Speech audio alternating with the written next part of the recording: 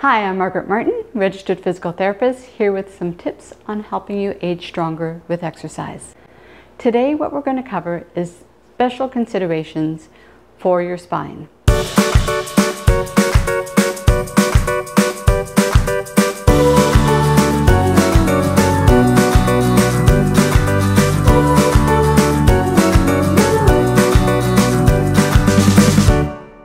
There are many physical changes that occur to our spine as we age, and they can interfere with our ability to exercise and to be strong through exercise. So this episode, I'm going to discuss some of those common degenerative conditions in the spine, what their similarities are, their differences are, and what you need to know so that your condition or your old diagnosis doesn't stop you from living life to its fullest and exercising to your fullest. The four conditions that we're going to cover are really divided into two distinct categories. There are conditions in which flexion should really be limited. Those conditions are disc bulging and osteoporosis. And then there are conditions in which you should limit the amount of extension in your body, and that's spinal stenosis and facet joint irritations. With the first condition, so let's just first talk about the conditions where you should limit flexion. So flexion can be of your cervical spine, it can be of your thoracic spine, or it can be of your lumbar spine.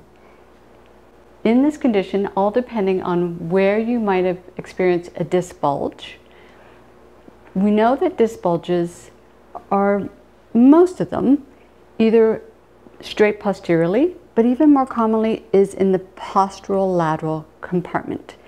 Now, men are twice as likely as women to get them, and so it's, but then there's the second condition, which is osteoporosis, women are more likely to get.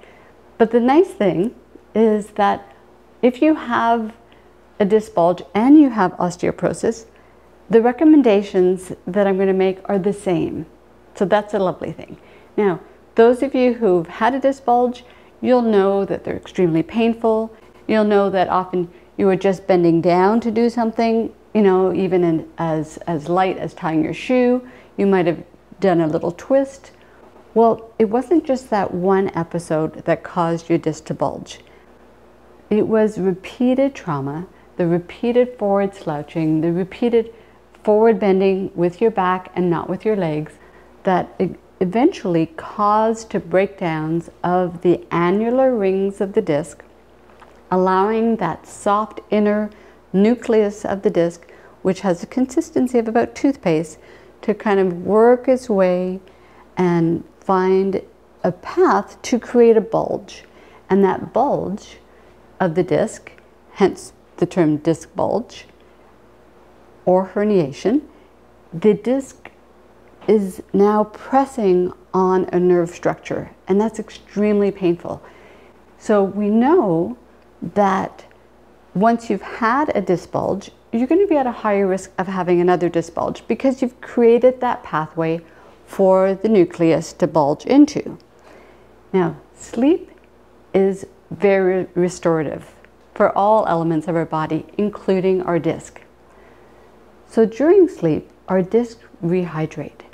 And in rehydrating, they create more pressure and put you in a more vulnerable state to allow that nucleus to bulge. So the key thing, if you know you've had a disc herniation, a disc bulge, that you want to limit the amount of flexion, whether it's through your neck, your mid-back, or your low back, especially in the first 3 hours of your day.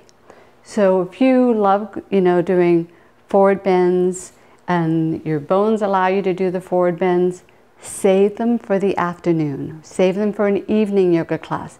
But do not do like a slow rounding, bending motion in the early part of the day.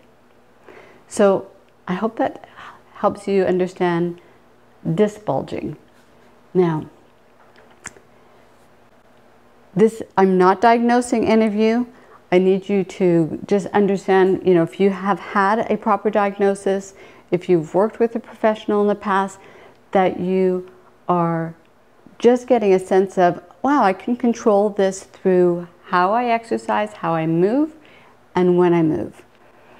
The other condition that falls into the category of flexion being unsafe or unwise to do is osteoporosis. As I mentioned, women are more prone to getting osteoporosis because of menopause. They're actually almost twice as likely to get it as men. So in the spine, osteoporosis is not felt until you actually experience a compression fracture or two. And I say that because you can get little compressions in your vertebrae and not actually feel it. But usually by the time you've had a second one, you will have some form of pain. So the initial ones, sometimes people will be pain-free. So you can't trust pain for being your feedback mechanism as to whether or not a class is safe for you. So if you are over the age of 50 and you're hitting menopause and you have a family history of osteoporosis, I highly recommend that you get a baseline. I know the insurance systems are not set up for that, but if you could plead your case, this will help you know whether or not you need to make safe adjustments to your exercises that you're doing or a class that you're attending. Because we know that repeated forward bending, unlike disc, repeated forward bending at any time of the day will cause micro trauma inside the bones of your spine, and eventually those little trabeculae, those little cross bridges, the scaffolding inside your vertebral body, you'll lose more and more of them, and the internal scaffolding will cause the outer shell to collapse, and that is how a compression occurs. So if you've been given the diagnosis of osteoporosis, especially if it's of your spine, you need to be immaculate about bending from your hips and your knees and not rounding through your spine, especially in standing positions. Okay, now we're going to move on to the two conditions where spinal flexion actually feels good, but spinal extension doesn't. So the two conditions in which spinal extension is not indicated are facet joint irritation and spinal stenosis. So these are two very common degenerative conditions or changes that occur in the spine of men and women over the age of 35. With facet joint irritation, it's the easiest way to understand what it is first of all knowing where our facet joints are. So in the spine, they are at the back of the spine. They're little joints where the vertebrae above and below meet, and when we go into extension, we are actually compressing those little joints together. So imagine what happens if you start to wear down that cartilage, or you have inflammation of the little joints themselves. So anything that puts you into that position, you're now taking that little facet joint they sit on an angle, and extension causes more compression, whereas flexion opens up and gives relief.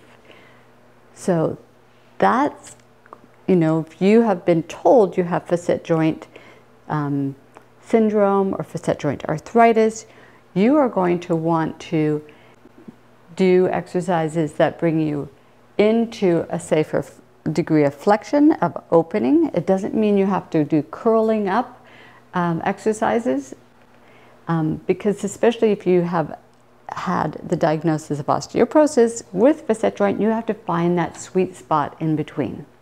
The second condition that gets aggravated with extension of your spine is spinal stenosis. Spinal stenosis is a degenerative condition. that diminishes the space in which your nerves travel. So whether that's within the spinal cord itself or within one of the side little canals that they travel through.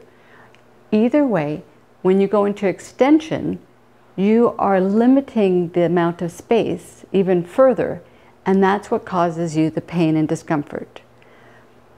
It's not going to cause serious damage the way forward flexion would with your disc. You're not going to suddenly, herniate anything or break anything, but you will get increasing discomfort. And if you held it for long periods of time, you would really irritate your nerves.